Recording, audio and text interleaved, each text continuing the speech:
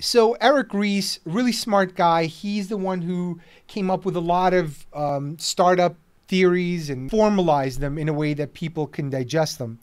He just launched the long-term stock exchange, which is supposed to only feature companies that are investing for the long term. It's all self-reported, but what companies say and what they do are often very, very different things.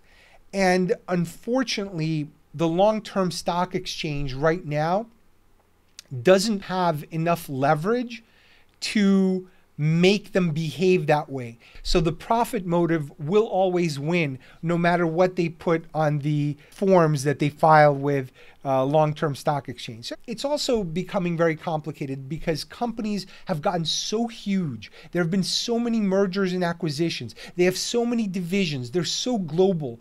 It's virtually impossible to find a company that isn't screwing someone somewhere. Like it could be abroad overseas where they manufacture, could be some plant that no one knows about and there's all kinds of unfair treatment. Who knows? And even the company might not know. It's getting much more complicated. It's a much more complicated world. And I don't know that this thing, which was conceived a decade ago, is built for these times. We'll see. I wish him luck.